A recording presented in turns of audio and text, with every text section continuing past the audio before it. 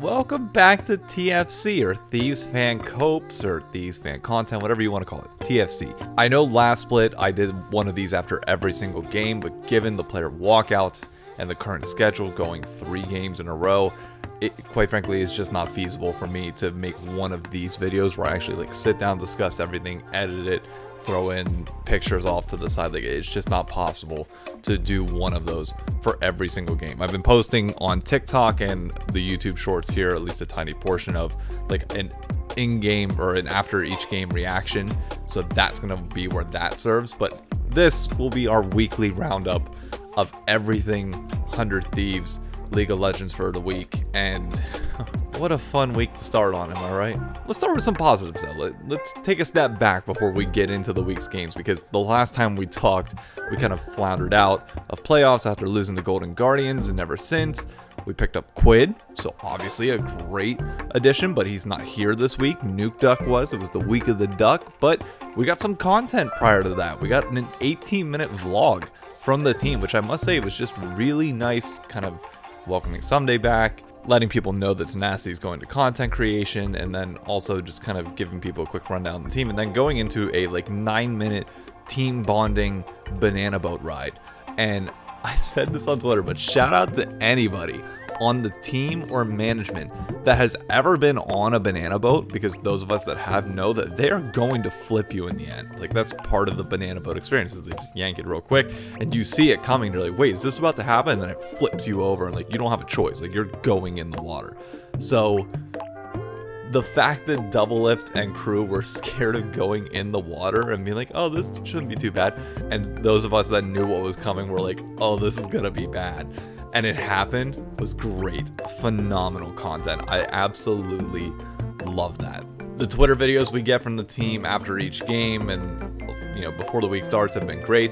And the final piece of content is one that I'm proud to say that I was able to partake in, was the asking New York City people about team logos. This is the first official piece of content that I've ever done or been in for 100 Thieves. To be clear, I wasn't paid for this.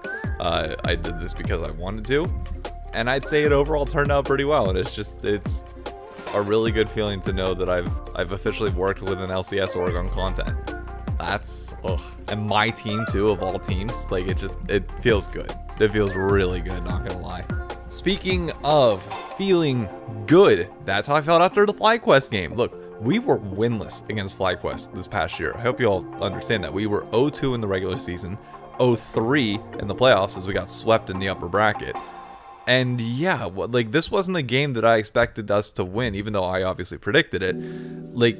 We needed something, and we came out hot. Turns out Malio is incredibly busted, so Lucian Malio was great. We absolutely stomped their bot lane with Vulcan and Prince now, which felt really damn good. Mid lane Nuke Duck held his own, and then top lane Someday was handling dives like a pro and just absolutely stomping the game to the point where we just took over and won pretty easily, all things considered. Not necessarily a perfect game, but it was good, and it gave you a lot of high hopes going into this place. Okay, if we can win with Nuke Duck, yeah, this is gonna be a good split. The problem is there's more than one day in the week. And before I even go into our games, it sucks because in hindsight now, looking at this, the win over a now winless FlyQuest, an 0-3 FlyQuest who clearly just cannot find their foothold, doesn't look good.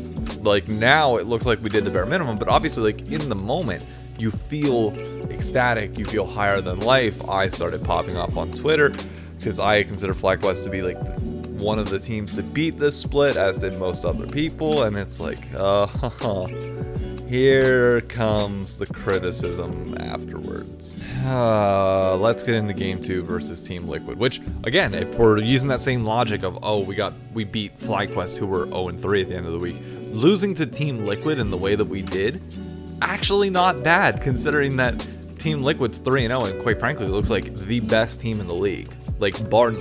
Easily better than Cloud9 at the moment. Now granted, they played a little bit of weaker teams in TSM and us, for what that's worth, and then just absolutely shit stomping Immortals, but overall the fact that we held our own at the beginning, not bad, but here's the problem. The comp that we drafted, I know a lot of people are going to have problems with it, but when you look at it, it's the exact same comp that TL basically went on to win in like 19 minutes the next day. You can win with this. You just have to have individual advantages the entire game. You don't pick, what, LeBlanc Kha'Zix. You don't pick that duo to just go even in lanes and trades. You're picking that to make sure that you can get advantages early, gank, get kills, get ahead, and then snowball. Because we have Cassante as a tank to be able to peel for us as we are taking these fights from ahead. Especially, I mean, bot lane, we gave up Malio, what, Aphelios, or what? We gave up Malio, period, and then went Lucian Nami. So we were always on like a ticking time on bot lane, but like, again, Lucian Nami, you have to win that lane. Bot lane was even, I think, which is not great. Like, that's a lane that you absolutely need to win because Aphelios scales them to the moon, and then Malio's obviously going to be able to do more for him than Nami is for our team and Lucian. So we weren't able to get ahead bot lane. Fine. Yeon and Core JJ look really good. Not gonna complain about that all that much. Mid lane, I know it's Nuke Duck and not Quid, but if you're gonna pick this comp, I have the expectation that you're gonna get ahead, and he really didn't. Like, there was a little bit of dancing around each other between LeBlanc and Ahri, but really we didn't do much. And then top lane, they counterpicked us. Like, they picked the Jax knowing that they could get the winning lane, or the winning lane top lane. And there's not much Sunday can do about that. It's Summit on Jax. Like, he should be able to win that, and you expect him to. For Sunday, it's just hold on for dear life and let other lanes win for you and be that tank insurance policy if you get into like even fights later. But the man we have to talk about, because it's becoming a problem. And originally, this was just like after game 2, okay, it's the Kha'Zix pick, it is what it is. But now he played Lee Sin in game 3, and we'll get to that. Closer's champ pool still being an issue, but at this point, I don't even think it's champ pool. Closer has unfortunately regressed into one of the bottom tier junglers in the LCS at the moment. Now, I don't know if Quid coming in is going to revitalize him, but he's getting gapped by everybody that we play. Contracts got the best of him in the next game. Pyosik looked amazing versus him. Like, even though Kha'Zix was getting CS and power clearing jungle, he's not transitioning that to any leads anywhere. We're not getting any ganks. He's not getting any kills or getting ahead anywhere. And anytime we show up to a fight, Pyosik was just there and ready. Even down CS, but he's making sure that his team is able to do everything for him. He's getting vision on Closer so that Closer can't make any plays. Like, Closer's just too readable at this point, clearly. And I don't know what you do there, because that's a problem. Like, this is a problem that existed back in spring, and I consistently talked about it, how like him and Bjergsen together just weren't, like, they were one of the worst mid-jungle duos in the league in terms of like their expectation versus reality. Whereas, you know, there were people worse than them, but they also had much lower expectations. This is just bad, like really bad, and he's got to turn it around heavily. Like, clearly that draft can work. We just couldn't make it work because of the players playing the champions. And that's a really bad thought to have, that you can't do anything on these comps that you have to make plays on, and then you just slowly lose and die, and it's horrible. That only became substantially worse in the game versus NRG. I was at the bar watching this game. It was a blast. We had fun like throughout the entire night, but this was like the most boring game to watch, like by a very wide margin throughout the entire night. We did nothing and just rolled over and died.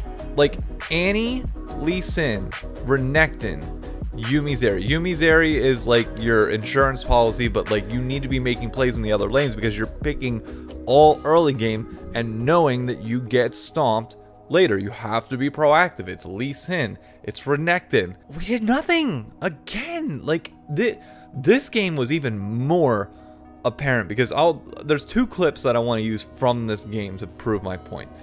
First and foremost was this bot lane dive. Kaboom! Only one sliver of HP remaining here on the turret as Closer wants to go in and try to make some kind of a move on these guys, but Ignar and FBI are ready for him. They immediately fight him off. With FBI having all these chakrams stacked up, the turret is so close to dead. I can't help but wonder if they would have put more damage into the turret first and had the Herald charge maybe after first plate breaks. Does it turn into a kill? He can finish it now, though. Contracts is coming. Contract's ready. Remember that Doublelift does not have any summoners. He does not have his ultimate, and he no longer has a turret. The problem for Doublelift is that nobody else is around to keep him alive. It's just Busio's exhaust. The Zeri tries to fight and still gets first blood. What is this champion, man? Busio's trying to get out, but it's a double kill back over to Contracts. I want you to ignore the fact that we traded 1 for 2. Like, sure, at least we got a kill at the end of the day. But look where our team is. It seems like every time that they're doing something, we're not making a counterplay elsewhere. And we're not seeing this coming. And it's like, you got to do something. Like, if they're going to 3-man dive bot, we need to be somewhere on the map doing something. We cannot be backing in base, giving this stuff up for free, and then just letting it snowball from there. Like, you cannot do that. You have to trade around the map somewhere. And the fact that we're not doing that is just mind-boggling. Like, absolutely mind-boggling on an early game comp. The second, and this issue goes a little bit beyond just our macro, but this is more personally, I think, on Doublelift than anybody else, and he acknowledged it on Twitter, so I'm not going to go too hard on this, but like, this clip... Stop watching. Not getting a lot of value out of that one. FBI trying to find some time to fire on these guys. Breath of Life trying to keep them alive as Nuke Duck's now going to get chased down by FBI and Dokla. The enemy mid laner's down and Energy are looking for more. Dokla's all out. Sunday's in trouble. A little bit more damage with another Intofo strike double knockback as FBI flashes back over the wall to make sure Doublelift can't hit him. And Sunday is still getting chased. It's Doublelift and Busio versus all of Energy as the Scout of the Week finds Doublelift. He's got to play out of his mind if he wants to win this one. Still being kept alive. The heals, the shields, the speed. Zeri against the world, and the world just said, screw you. Energy get the ace for nothing. Did Nuke Duck and Closer go in a little early relative to what the team was probably calling? Sure, maybe. But I'd rather us go in and do something than not at all. Granted, if you want to wait and pick your right time for a team fight, sure, but I don't have the confidence in our team right now to be able to just sit here and constantly say, no, we're going to wait and pick our fight. That's what gets us into this problem in the first place. So the fact that Doublelift is just CSing minions in mid lane and clearing it out, and just, oh, bro, we got to get on the same page. And like, Quid coming in is not going to change that. Like, there's nothing Quid's, like, I want Quid to be just as aggressive, like an M&S style, that is just going in, making these plays, and our team is willing to go in and back him up, and it will make him look really good or really in, but that's fine. And it just feels like right now, like, if Quid comes in and does that, we're just gonna leave him hung out to dry. And coordination. Our coordination is just not there. We are stuck between like playing back and passive and playing aggressive, and I just don't. It's agonizing. It's legitimately agonizing to watch this, where we just don't. We're stuck between two and we do nothing, and it's not fun for fans whatsoever. The only consolation out of this is that, weirdly enough, our 2 losses after we beat FlyQuest were the 2 most watched games of the LCS all weekend. So clearly, like, Doublelift does have that pull still. Clearly, I'm not naive. I know that, like, if Doublelift wasn't on the team, we probably wouldn't be the most watched. Like, that just is a given in nature of who he is. And believe me, I'll go into viewership more on Monday and Wednesday. There's a lot to talk about there. I want to keep these videos to just 100 Thieves stuff, because starting Monday, I'm going to have a new series called The Pit, which will go over the entire LCS in 20 minutes, and at the end of 20 minutes, Baron will come, swallow me up, and the video will end. But I'm going to have a, you know what grinds my gears segment at the end, so like 15 minutes of covering teams, 5 minutes of discussing news, and, oh, viewership's not good. Anyways, I need to end this before I start going down that rabbit hole, so yes. We're in an iffy spot. I'll put our schedule for next week up here with Quid in the lineup. I'm hoping for good things, and quite frankly, I know some people are gonna be like, oh, it might take time to adjust. No, I saw M&S and I saw Gory come in last split. Gory even came at... Gory did the opposite of what Quid did. Gory literally flew in and just started playing, and it took him a week or two to adjust. Quid did not play, is going to be able to adjust and just, like, go in. I'm expecting us, with Quid, like, if we're seriously going to turn this around, and he's going to be the difference maker, like, we need to look really good next week. Like, this needs to be a night and day difference, because there's only 5 weeks left of the regular season. And that's it. So you don't have time to sit here and lollygag around. It's got to get done. So I'm hoping 3-0-2-1. Obviously, it's a little bit optimistic, but hey, if there's 3 things that are certain in life, it's death, taxes, and Quid, right? I hope that works. We'll see. I don't know. Catch y'all on next week's TFC episode. Be sure to drop a like. Comment down below what player you want to see improve most. I think we're all on the same page on this, but if we're not, let me know. And be sure to drop or subscribe. Jesus, I really need to get better at my promotion of this. Anyways, adios.